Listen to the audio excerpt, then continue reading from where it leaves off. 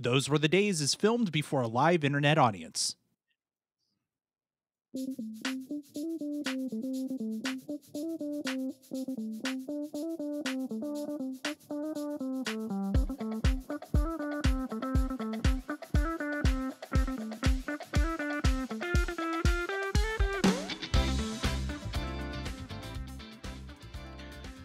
Hello, everybody, and welcome into Those Were the Days. It's a show where we look at Stone Age television through a modern lens with nostalgic eyes. I am your host this week, Travis, aka TV's Travis, and look, I can't do this alone. I need some help, okay? So helping me out this week is the modern Stone Age family man, Steven. Yes, I'll have a Bronto burger with some Tyrannosaurus fries and a side of pterodactyl sauce. Oh yeah, and some rock cakes. Too early to get some rock cakes? Just happy to be here as all get out because he is one excited dinosaur. Audie. We're Flintstones kids, 10 million strong and growing. And having taken all of her Flintstones vitamins today, it's Amy. Sorry, I don't know what happened there. And so we are talking about the Flintstones this week. But before we get too deep into the Flintstones, we're starting a new topic. Our next 4 episodes are going to be all about jumping the shark. Now, jumping the shark can mean a few different things. There was some debate going on in Those Were the Days water cooler about what exactly jumping the shark was. It is the name comes from Happy Days, specifically an episode where Arthur Fonzarelli literally water ski jumps over a damn shark. There's a couple of different kind of schools of thought of what jumping the shark is. Some people believe that it's sort of the tipping point of where a show loses its edge, changes, and is it's irreversible. Never gets back what it had. Other times, other people believe that jumping the shark is just kind of a moment in a show that just is crazy and outlandish and makes no sense whatsoever. This episode we're talking about this week kind of does both. But before we get too far into that, Stephen, where do you land on that spectrum? I don't know if I want to give away the foreshadowing of what my episode eventually will be, but I kind of like the idea that a Jumping the Shark show is a show that has an episode that just doesn't fit with the rest of the episodes. To me, I think it can be a great episode of television, maybe some of the best television, but it's just like a standalone, what were they thinking, who wrote this, how much coke did they do kind of thing. That's where I'm at on that. I much prefer to think of it as just a wild left field idea in a show that generally doesn't have those. That's where I'm at. Sure. Okay. Audie, how about you? Where are you on the jumping the shark argument? Yeah, I think I'm kind of there, the same as Steven. Like, here's the thing. I was trying to find a Jumping the Shark episode and realized so many of them are from shows I didn't watch or care about at all. So trying to find something that fit, and like I was telling you guys in the Discord just before we started, the one I had went to a premium tier on freaking Peacock, and I was like, dang it. So I think I tend to side with it's something that either is really out there or is just absolutely a change in direction of the show. Okay. One way or another.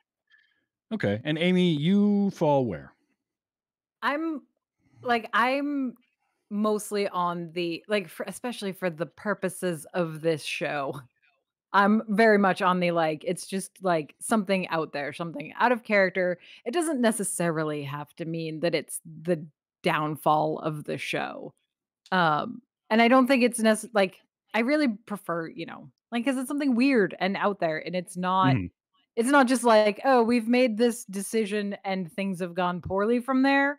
It's we've made this decision that no one can understand how we've made. Right. Regardless of what happens afterwards. All right. And I kind of feel like it's a turning point in a show. It's not necessarily when a show gets bad. I don't fully subscribe to that, but it's after that point in a show, things kind of never go back to what they were. Sometimes it's introducing a new character. Sometimes it's a character leaving a show. Oftentimes a show can go on for quite a while and still be very good. The idea of Fonzie jumping the shark in Happy Days, there were still a couple of seasons and some great episodes after that. Like it Yeah. wasn't like the show suddenly got terrible. I can think of a couple of moments in like the X-Files, for instance, that were kind of shark jumping moments that changed the series forever. And it kind of, whether you think that that's good or bad is sort of up to your own interpretation. But that's kind of where I land on it, which was why I went with the Great Gazoo in the Flintstones. So the Flintstones was a primetime animated sitcom, actually the first primetime animated sitcom. It ran from 1960 until 1966. There were 166 episodes in the original run. It was heavily inspired by the Honeymooners. And the funny thing was, in doing some research, William Hanna had said, yeah, we were totally inspired by the Honeymooners, and that was like a big thing, and it was the biggest show on TV and all this. And Joe Barbera was like, no, we weren't. But I mean, if you want to say that, that's cool. So it was like this whole thing going on. Jackie Gleason actually thought about suing Hanna-Barbera over it. And his lawyers were like, you'd win, but do you want to be the guy that takes Fred Flintstone off the air? And so he didn't. But yeah, I mean, it's clearly inspired by the Honeymooners. It's the Honeymooners set in prehistoric times. But we've got Fred Flintstone and his wife Wilma, and their pet dog Dino. And then in season 3, they have a child. They have Pebbles. And I always forget that they didn't have Pebbles from the beginning. Like the first 2 seasons, almost 3 full seasons without Pebbles around. And then you had his neighbor and best friend, Barney Rubble, and his wife, Betty. And then they get Bam Bam shortly after Pebbles is born. They adopt Bam. And they have like a kangaroo dinosaur thing called Hoppy, I think. Mm-hmm. I don't remember that at all, though. I'll be completely honest. So what I want to know is, starting with Audie, what is your history with the Flintstones? Did you watch this growing up? Because it was everywhere in syndication and reruns.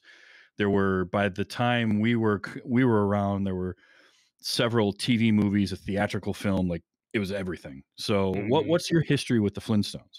Well, I definitely remember watching it growing up because I grew up in Atlanta, the home of Turner Broadcasting, who, is in charge of Cartoon Network and all that stuff. So this stuff was playing all the time, everywhere, somewhere.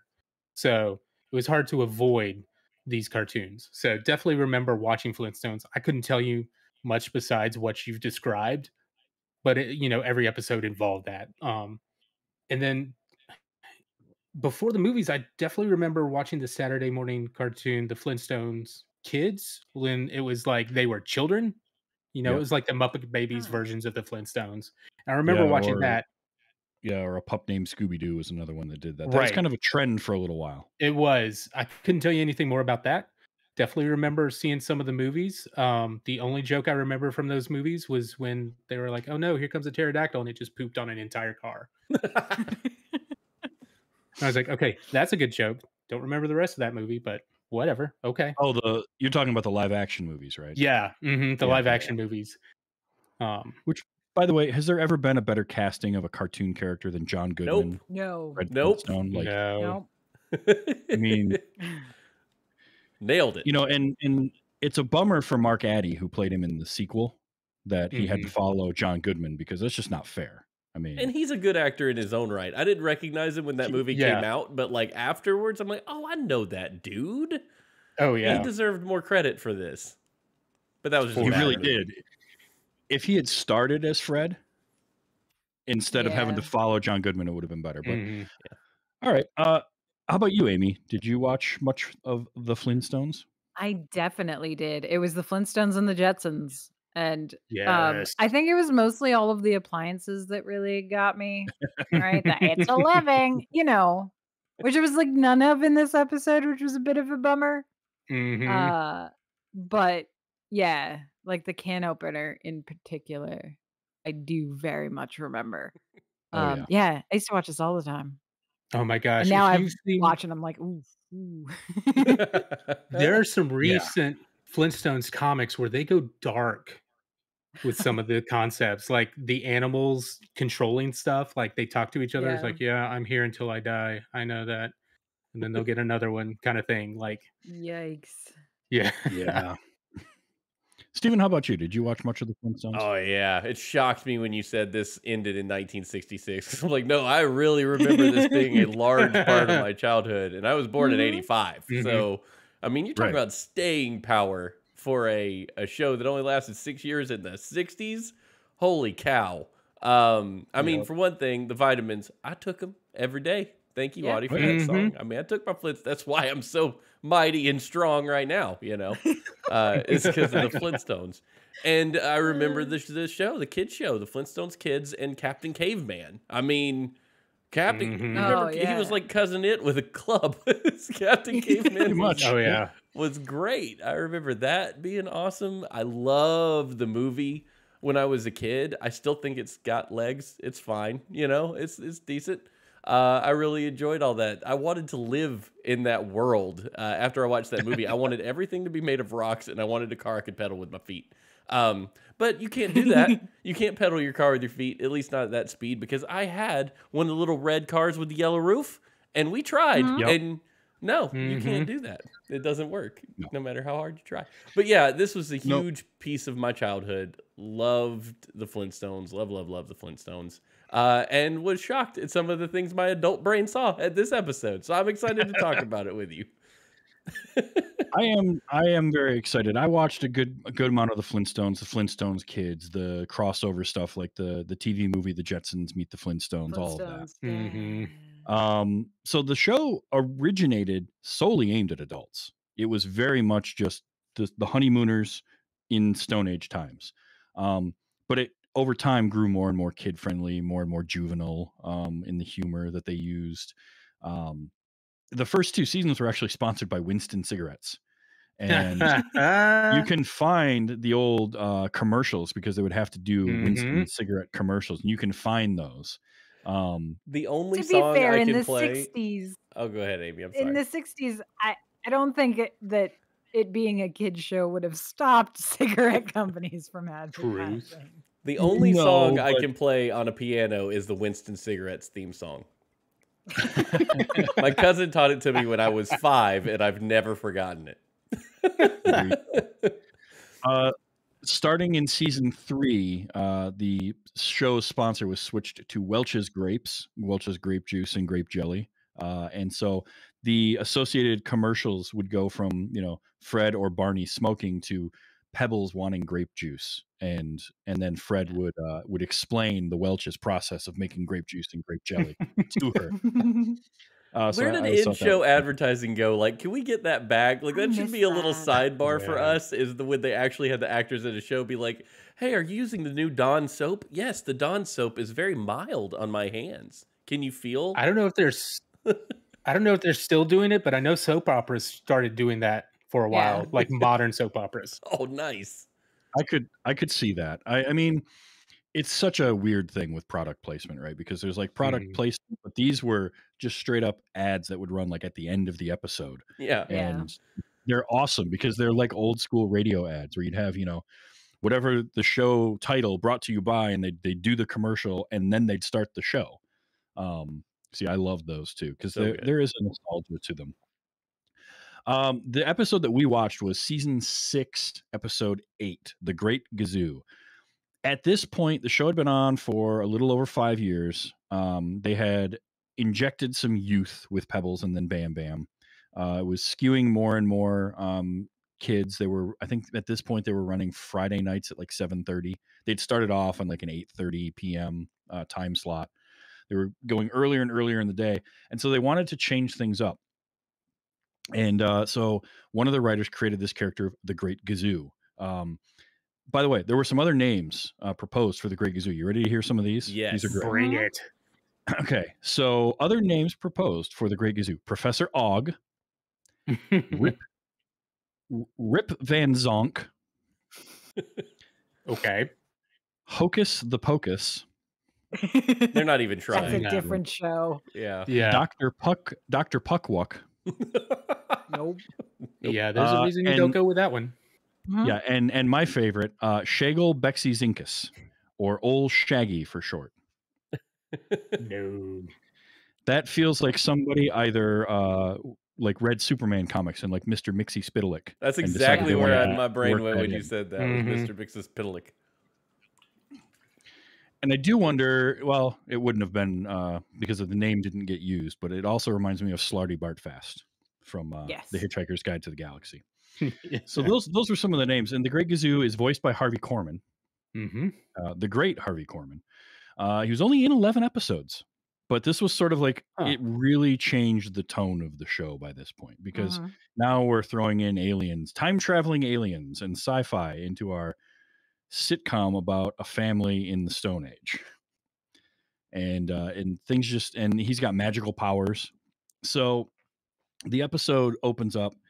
It's like most Flintstones episodes, a very simple premise, very, very basic plot, and it's just sort of hilarity ensues. But Fred wakes up and Wilma has got just a big stack of pancakes and sausages and his breakfast for him, and he's suspicious right away. This was excellent fourth wall breaking. It was very good because as she is running off, oh, I forgot your coffee, and she heads to the kitchen to get him his coffee, and then he turns to the camera and is like, all right, so it's either A, something, B, or C, she wants something. And then you just hear Wilma, oh, Fred, I was thinking the C's have it. She wants something. And so Wilma wants a date night with her and Fred and Barney and Betty. She wants them to go out to the new Chateau Rockin' Blue, which is a brand new restaurant that everybody has been to except for them. Fred's like, no, we can't afford that. It costs a week's pay just to tip the guy parking your car. So he gives her a very hearty maybe and leaves and heads for work. So he and Barney are on their way to work when a object falls out of the sky and nearly hits the car. So they dig the thing out, and while they're digging out this thing, which is just a metal sphere with like spikes sticking out of it, it starts talking to them. Which that alone, they took that really well. Like I would have freaked out a lot more had that happened to me. Well, I was also impressed that they had that big old shovel in the back of Fred's car. Yeah, randomly. I mean, he works at a quarry. I mean, he digs for a living. Yeah. Yeah, but in that tiny car that has a back of some sort, that was my thing. They don't need jumper cables, Audie. Like, if they're going to get out of a situation, a shovel's probably going to be the tool to use. Truth. Yeah. Yep. So they open up the thing, and out pops a 2-foot-tall green man calling himself the Great Gazoo. The Great Gazoo is really confused and shocked that he has been sent back to the Stone Age, and reveals that he is from the future, from the planet Zatox. He was one of the foremost scientists, but one simple little invention got him conspired against and exiled and sent to the past because he created essentially a doomsday machine, which is very glossed over, I might add. Yeah. Like, he talks about it was a small button about the size of your fingernail that when you press it, all life and everything you know just disappears. And that doesn't freak out our cavemen at all. They're more confused by him saying things like the 14th and 15th century. But now Gazoo is here, and he has to serve these two prehistoric dum-dums until he proves his worth and is able to go back. So Fred and Barney kind of react the way that you would expect in a way, because they're just sort of like, wait, you can give us stuff? And they just start asking for everything. He's like, I want a dress for my wife. I want toys for my kids. A Bronto burger, $20. Like they just have this pile of stuff in the middle of the road when a policeman comes by. My favorite and that's thing when about, they find out that. Oh, go ahead. Oh, I'm sorry. I was going to say my favorite thing about that sequence is that everything he gives them is all stuff from their time and place. It's not like they got $20 from some other civilization. So I can't help but wonder, is he materializing this stuff because he knows what it looks like, or is he robbing it from somewhere else on the planet and distributing it in that spot? I really feel like somewhere across the Pangea or wherever they are, there's somebody missing a dress out of their closet. I mean, I got questions about the limits of Gazoo's power. That's all I'm saying. Well, your questions are never going to get answered. No. But we do course. find out that Fred and Barney are the only ones that can see him, because a policeman rides up and Fred is like, well, you can explain it to him. And he goes, no, nobody can see me except you. And the policeman's ready to write him citations for having stolen merchandise, transporting the stolen merchandise, and blocking the road when they convince Gazoo to make it all disappear. We don't want this now, is what they say. I like Love that. the assumptions by this particular police officer. Right? So everything disappears. He must have stolen it. Yeah, look at these Yeah. working class gentlemen that work at the quarry. I know how much they make. It's profiling. The policeman is profiling him. Yeah. And so then he gets confused and rides off, and Gazoo makes his bike disappear, which was also pretty funny. So Fred and Barney decide, you know what? We can use this to our advantage. We can take the girls to Chateau Rockin' Blue. And so they head home. And they're excited as all get out to tell Wilma and Betty about the Great Gazoo. And they do in detail. And Wilma and Betty take it in stride as just these two knuckleheads. Like, honestly, you would think that they would want them committed, but it's Fred and Barney. They've done all sorts of crazy stuff. So yeah, sure, whatever. 2 foot tall green guy. Yeah. Ha ha ha. Funny. And Fred even tries to get Gazoo, like, I command you to show yourself. He's like, I can't do that, you dum-dum. Really likes calling him a dum-dum. We do find out that kids and animals can see them, though. Yep. But Wilma and Betty, not a chance. Although he does have a little fun with them and turn them into chickens. Turns them into hens as they're walking back to the kitchen. Little That didn't sit there. with me well, Travis. No. I saw that and I was like, there's a joke that's aged like warm milk. Yeah. It's not going to do it for me. Dumb clucks is what the words they used. Yes. There is definitely humor of the time in this show. Oh yeah. Stuff that wouldn't fly today.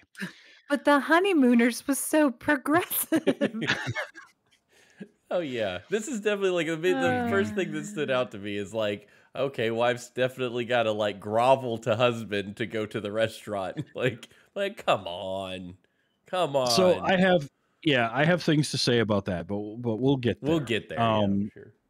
So Fred and Barney end up getting the dresses again, but this time they're gift wrapped, and they give them to the girls and tell them they're going to take them to Rockin' Blue. And Fred starts to come up with the story of how they got the money to take them there and how they got the money to get the dresses, and they don't care. They're just like fawning over the fact that they got stuff and they're getting to go out to dinner. So they go to dinner. The same dress in different colors, by the way. Yeah. So they go to dinner, and Fred now is supremely confident that everything's going to go fine because he can get whatever he needs. So he's given $20 to the maitre d' to get him a seat because they don't have a reservation, which by inflation, $20 in 1965, 66 is about $182 today. I thought you were about to give me the inflation rate from Bedrock to now, and I'm like, I was about to ask. Oh, yeah.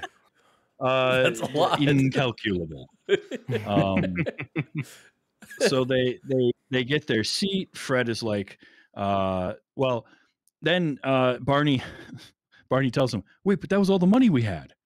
Well, how are we going to pay for dinner? He's like, that's fine. Gaz he's already got a nickname for Great Gazoo. Gaz. Gaz will give us the money when the check comes. It's okay.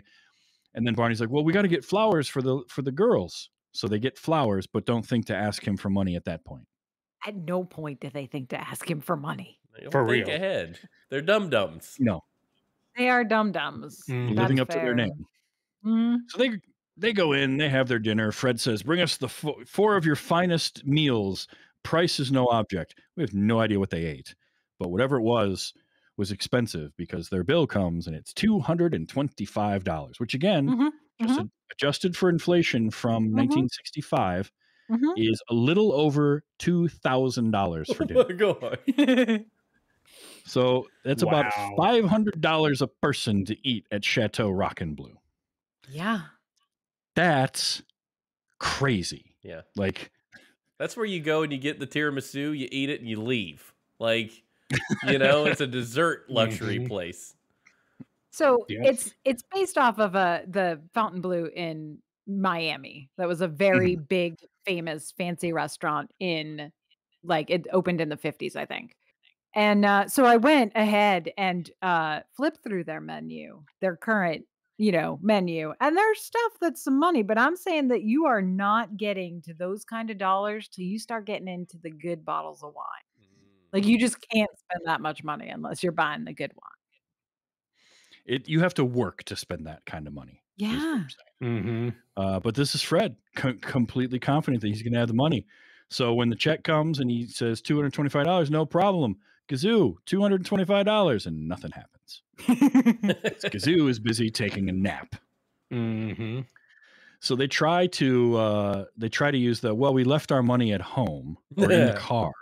Outside. They just Uh, say outside.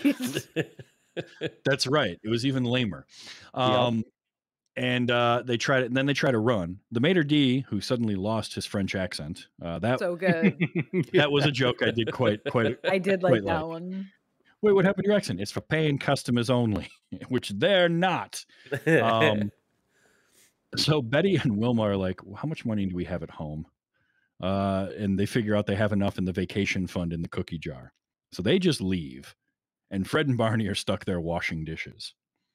Wilma and Betty come back. They pay the bill. They take them home. Everybody gets home. Fred and Barney are sitting in the car, kind of lamenting what happened and upset with Gazoo, who then just appears because he heard his name. Wait, so there was such a good part though, because the girls say goodnight to each other, right? And they don't say anything to the guys. And one of them, I think it was Fred, is like, oh, nobody says goodbye to the guy with the dishpan hands. So Gazoo shows up, and Fred is like, Fred and Barney are both like, come on, what happened tonight? Where were you? And Barney even asks him, how are we supposed to count on you if we can't count on you? And I love Gazoo's response. Not only am I undependable, but I'm kind of a kook. Why do you think I'm here? And basically Fred and Barney give up. Fred goes inside and Wilma's there waiting for him. And she apologizes to him for everything that happened. For the night. Right. Yeah. She pressured him. She pressured him into going and all of this. I could hear Amy sighing when I was seeing that part. Like I knew. So then Fred and Wilma So kind of upsetting. make up with a little bit of help from Gazoo as he messes with the lights and gives her some flowers, and everybody's happy, and that's the end of the episode. Oh boy, was this some 1960s action going on here? Yeah. This is in a weird place for me because it's like nowadays modern sitcoms, husband's the buffoon, wife knows it, wife is witty, gives him all the crap. This is like this weird place where husband's a buffoon, wife knows it, wife grovels anyway, which is like a whole different place. Like this is not the TV I'm used to for sure. This is a different kind of animal. Even at the time, watch like some black and white sitcoms, like Dick Van Dyke Show, for instance, was like Laura Petrie. She was a doting wife, but she was also like, Rob, what is wrong with you? That happened a lot. I like to think that they are from the Stone Age. They're clearly behind the times. It's fine. Yeah. It was a different time when dinosaurs and humans roamed the earth together. Yes. At the same time, I was definitely like, Wilma and Betty are not catching on until the very end of Fred and Barney's. Hey, we got the money. We got that. We don't have the money because our alien benefactor won't listen to us. Yeah, the other part of it that really bugged me, like not only was it the kind of groveling to go and all of that, but as soon as they're given the dresses, just everything else evaporates and they're just this vapid. They don't question it at all. Not a single thing. Like, I'm sorry, Wilma's smarter than that. Yeah. Betty is smarter than that. They really are. Like there's other times during the series where they're shown to be smarter than that. At no point would I imagine that Fred or Barney would be capable of picking out a dress. No. Or knowing the proper size. There's no way. We're not even getting into the fact that they just didn't go to work. that day. Oh yeah. They Oh, just that's went true. home with an alien. They just they were on their way to work, met an alien, and went home, and no one says a thing. Mr. No. Slate would have already fired them. Yeah, They they're are fired. they don't have a work job jobs anymore. where somebody goes, "Oh, well, I'm glad you're safe." They work at jobs like you be here on time because somebody's got to run the brontosaurus today. It is an interesting thing because there is a lot of fun in the Flintstones, but there's a lot of questionable stuff. It is very much a product of its time. I went back and watched a couple of early episodes too. First of all, do you remember that there are 2 theme songs to the Flintstones? No. Because there are. Mm-mm. So we all know Flintstones Meet the Flintstones. That didn't come along until season 3. The first 2 seasons have an instrumental track that played over the opening. The opening was different. And what was weird was when I started watching that episode that had it, I did not remember it at all. Huh. And I wonder then if they updated them when they re-aired them. when they went into syndication, they changed them all Yeah. to have the Meet the Flintstones theme. And it was later on somewhere you could see the first couple of seasons with the original opening, because the original opening just has Fred coming home from work.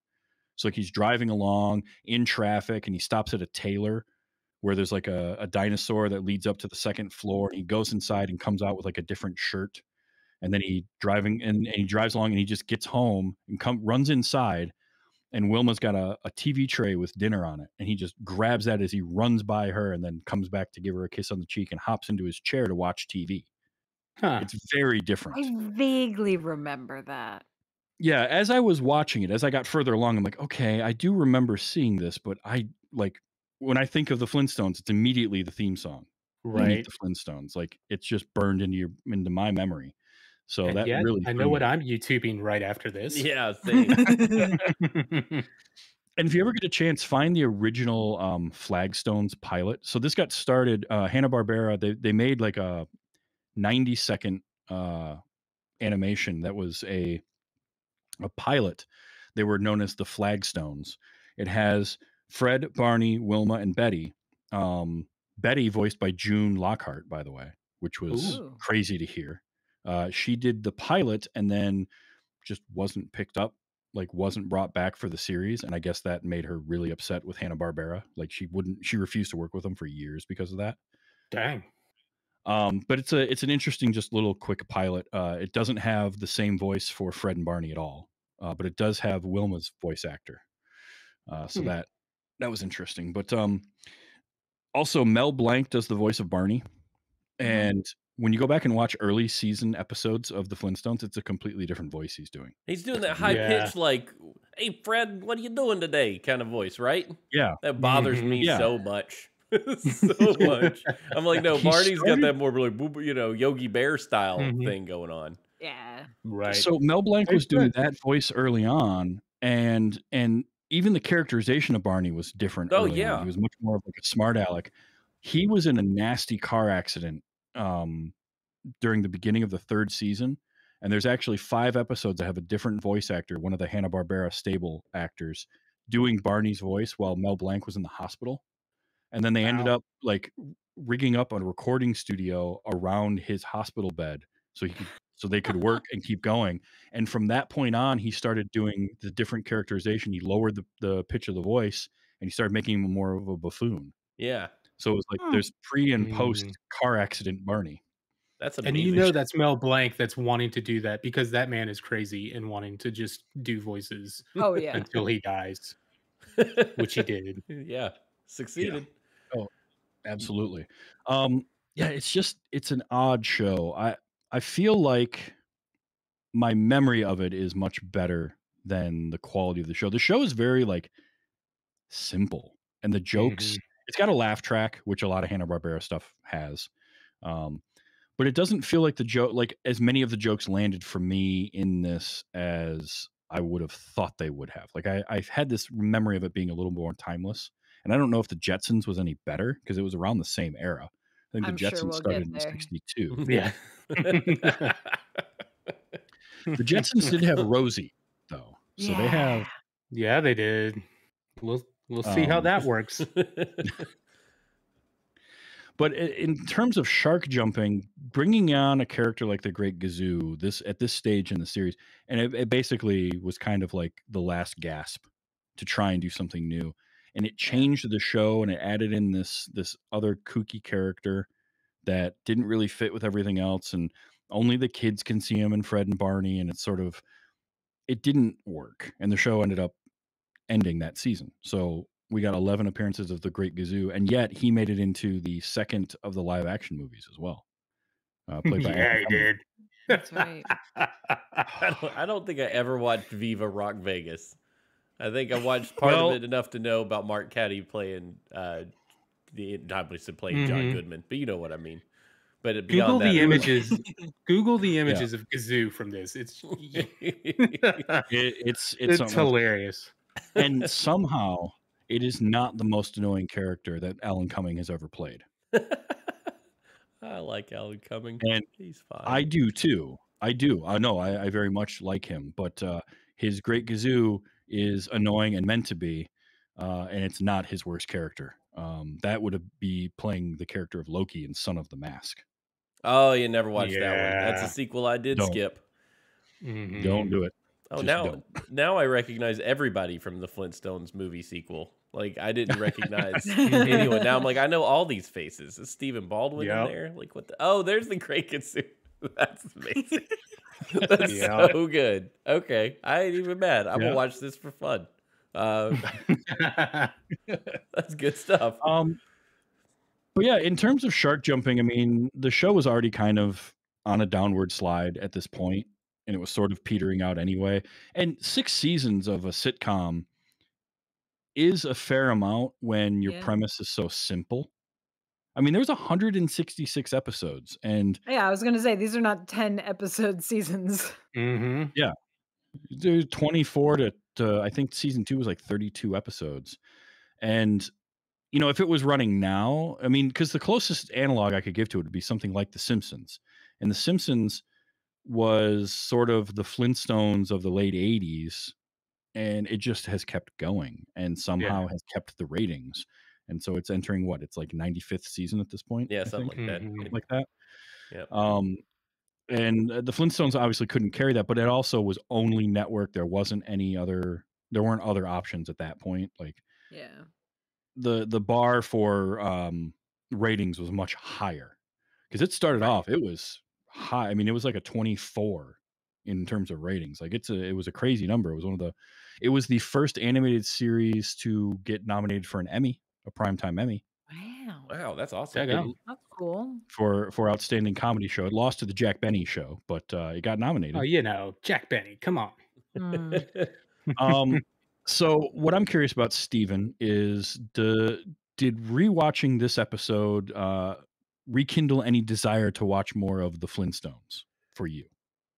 I mean, it definitely hit the nostalgia buttons. Like I was like, oh man, Fred Flintstone and stuff. I will say it did make me want to rewatch that movie. I don't know why. It's John Goodman and Rick Moranis doing their thing. Like I could watch that. I think I do enjoy the aesthetic of the Flintstones, and I've always liked that. I like the creativity in the gadgets that they have, or what dinosaur is performing what job, as horrific as that might seem. I love the idea that when Wilma opens the fridge, she has to put on a big coat to go into it because it's like a giant ice cave. That kind of stuff just tickles me. I love that.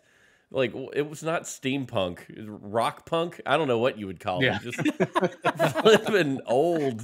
There's something real fun about that to me, and I love it. And I do kind of wish we still had something like this around. I wouldn't hate it if Seth MacFarlane did get his Flintstones reboot he wanted, you know?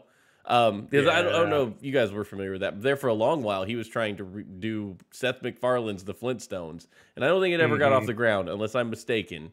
But it was swirling out there for a long, long time, and they were just like, I don't want him to do Family Guy Flintstones, and I don't want that either. Right.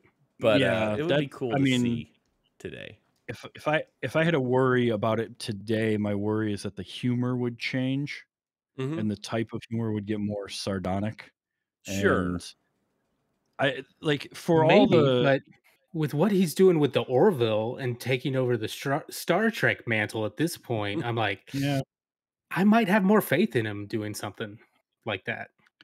that could be. Yeah. Amy, how about you? Did this make you want to watch any more of the Flintstones? Yeah, so it's funny because like you look at like I rolled so hard when we watched just the 10 of us. You know what I mean? But like because this is so over the top and so far removed from anything, I'm like, yeah, you know what? Actually, I would watch this.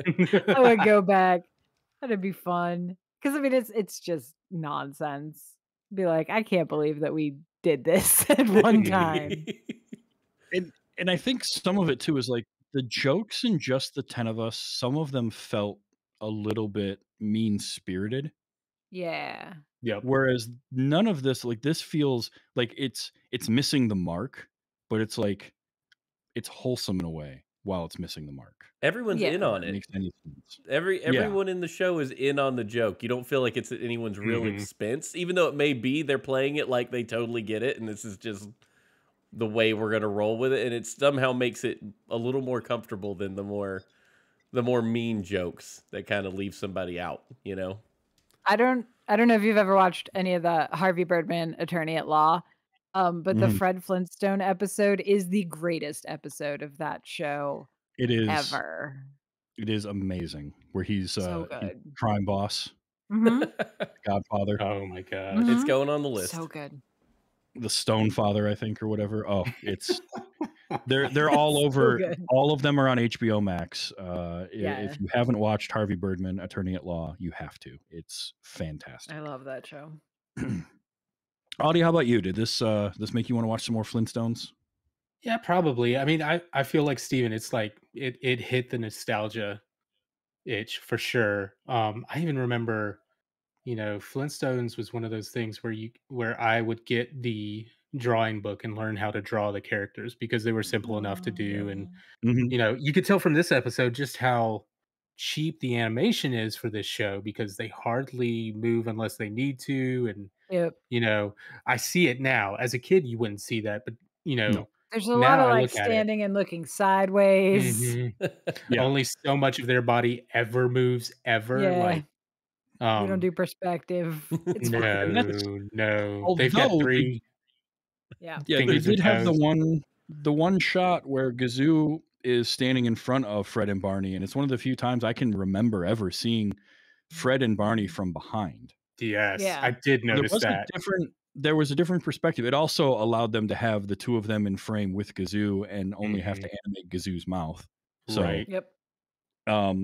yeah, there was definitely like, and that's a Hanna-Barbera thing, right? Oh, yeah. Hanna-Barbera had a lot of very cost-cutting methods of their I was their gonna say, animation. just Sure. TV animation at the time.